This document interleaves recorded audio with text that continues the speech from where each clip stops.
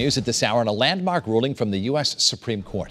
Justices ruled 6-3 that the Civil Rights Act protects gay and transgender employees from discrimination in the workplace. The ruling is a major victory for LGBTQ rights.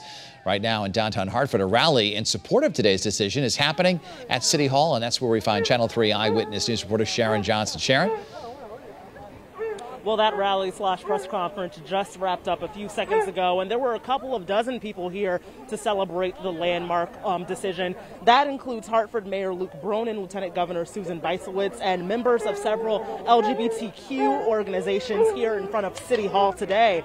Now, this ruling will protect millions of LGBTQ workers nationwide because only 22 states have laws protecting workers based on sexual orientation. Now, here's what the executive director of True Colors, an LGBTQ youth organization in Hartford, says about navigating the workplace.